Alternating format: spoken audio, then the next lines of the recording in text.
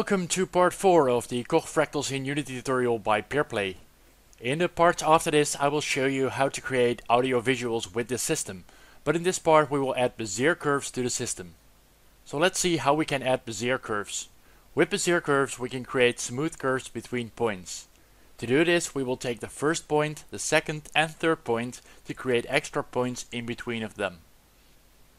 With this visual example I will explain how Bezier Curves are calculated. We'll start at the first point in the loop called I. We will look at its current point plus 1 and its current point plus 2. We need to specify how many parts we want to add to our Bezier curve. In this example I'll specify 25 parts adding 24 new points. Now to create the Bezier curve we need to do 3 different lerps at a certain ratio. The ratio is 1 divided by the number of points. The first lerp is between I and I plus 1. The second lerp is between I plus 1 and I plus 2. The third lerp will lerp between the results of these two and set the point according to its current ratio. Let's see what that looks like.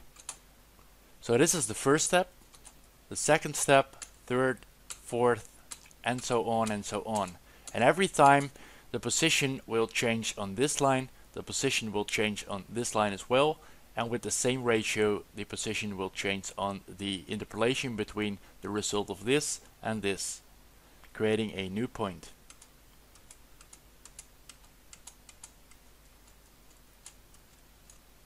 Once we've calculated all these points we will add these points in between of the first and the third point. Let's open up the Koch generator and start scripting our Bezier curves. We'll start by creating a boolean whether to use Bezier curves or not. So we'll type a protected boolean and we'll call this use Bezier curves. Now we want to see that in the inspector, so we're going to serialize this field. Now we need to store our Bezier positions, so let's create a new vector tree, protected vector3 array, and we'll call this Bezier position. Now another variable we'll need is to specify how many vertex points we want on our Bezier curve between 2 points. So we'll add a protected integer and we'll call this the Bezier vertex count. And we also want to see that in the inspector, so let's serialize this field as well. Now we want to store our Bezier positions into a vector3 array, so we're going to create a function that will return a vector3 array. So let's go underneath here and we're going to type here a protected vector3 array and we'll call this the Bezier curve. Now our function requires 2 different inputs. The first input it requires is a vector3 array of the points of either the target position or the original positions. So we're going to say here a vector3 array and we'll call this the points.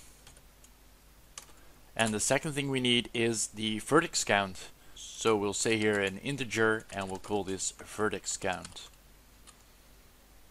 Let's open this one and close it. Now as we are going to add a lot of points in between of the vector3 points array, we will create a temporary list and in the end return the list converted to an array. So let's type a variable and we'll call this point list, and it's going to be a new list of vector3. And now that we have instantiated our list, let's make a for loop to go through all of the points. So let's say for int I is 0. I is less than the points array that we've got in our input, though its length, and we're going to increment the I with 2. Now why do we increment with 2? If this is the 0 point, then we're going to get the Bezier curve between this point and this point, which will make a nice smooth point. And then we will continue on this point going to here. So we'll skip every time 1 point in between and use that to create our curve. Now we only want to create a Bezier curve if there are actually 2 points available in the next points of the current iteration. So we need to check that with an if statement.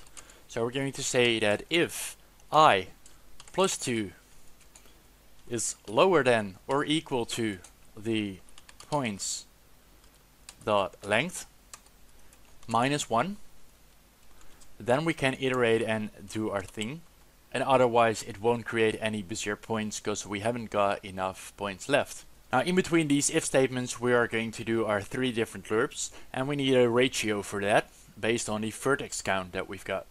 So we're going to create a for loop, and in the for loop we're going to say that we're using a float, and we'll call this float a ratio, and the ratio is going to be 0 at start. Now the condition is that ratio must be lower than or equal to 1. And here we're going to increment the ratio by 1 divided by the vertex count. So let's say ratio plus is 1.0 divided by the vertex count. Now let's do our loops. We're going to create a new variable, and we'll call this the tangent line vertex 1.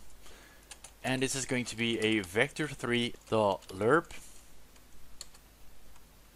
and we're going to lerp from points list of the current point to the points I plus 1, and we're going to use here the ratio amount. Now let's copy paste this line, and we're going to do the same with the second one, and that will go from the I plus 1 to the I plus 2. Now that we've calculated the first and second lines, we can do our third lerp, and this we will call the Bezier point that we need. And that is going to be a vector3.lerp between the tangent line vertex 1 and the tangent line vertex 2. And again we'll use the ratio here. Now because we've set this to start at 0, it will take the start point, and as this is less or than or equal to 1, it will also take the ending point. So we're going to add all of these points to the list. So let's do that. So we'll say the point list dot add is going to be the Bezier point. Now all we need to do in our function is return our point list to an array. So we'll say return point list dot to array. Now that this function is done, we still need to call the function. So let's scroll down to the Koch generate, and here we've got the position and target position that we assign. So let's also do the same for the Bezier position. So we'll type Bezier position is going to be, and here we'll get the Bezier curve that we created, and we will input here the target position, and we'll get the Bezier vertex count.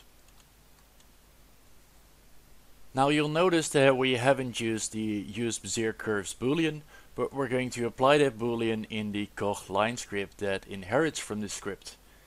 Now another little thing I want to do is to set a range on this integer of vertex count.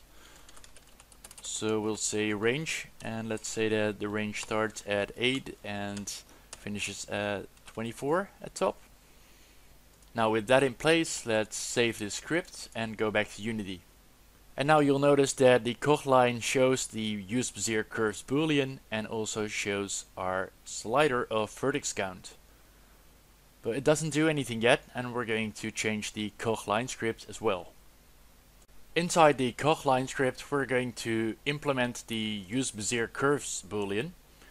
So underneath this for loop where we're creating the lerp positions, let's create an if statement, and we're going to say that if we're using Bezier curves, then we're going to do something, and if we're not using the Bezier curves, so else, then we're going to do something else. Now if we're not using the Bezier curves, we're going to do this line. And let's also set the position count, so we'll say line renderer dot position count is going to be the lerp position dot length. Now if we are using Bezier Curves, let's create Bezier Curves based on the lerp position so we can lerp in between of these Bezier Curves. So we'll say that Bezier position is going to be the Bezier Curve,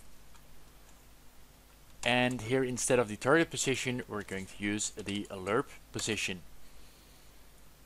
and we'll use the vertex count of Bezier Curves.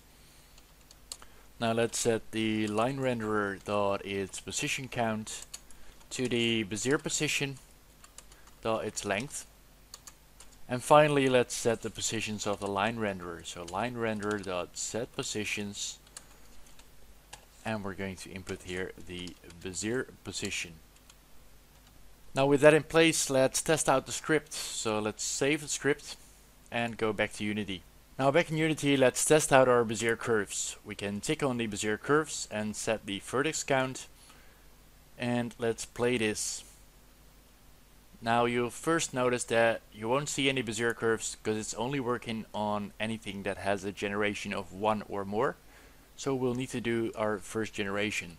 So let's do a generation of 10 outwards. I'll press the O key, and then I'll increase the lerp amount, and you'll see that the Bezier Curves are working. Now we can switch back to not using any Bezier Curves, and you'll see that result, so we can switch in between of these. Now we can do another generation at 5 for example, and we're going outwards again. Now because it's now all at 0, it will look like it's snapping back to the non-using of Bezier Curves, but that's not true, because if we increase this it will create Bezier Curves in between of these points. Now you can check this off again and see the different results of using Bezier Curves and no Bezier Curves. So you get some very different outputs in the result. Now let's go on and add another one at, let's say 8, and we're going inwards. Now let's set this at a lerping amount of 0.2,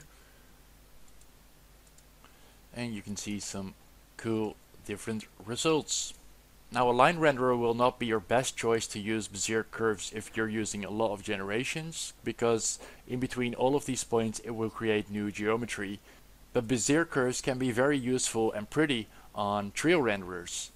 So in the next part I will show you some cool ways of visualizing this system and combining this with the audio peer class to create some audio visualizations. But for now I want to thank you for following this tutorial. If you liked the tutorial, leave a thumbs up, and to stay updated with new released parts, subscribe to the channel. If you would like to support me creating these tutorials for free, you can become a patron at my Patreon and get access to cool source code.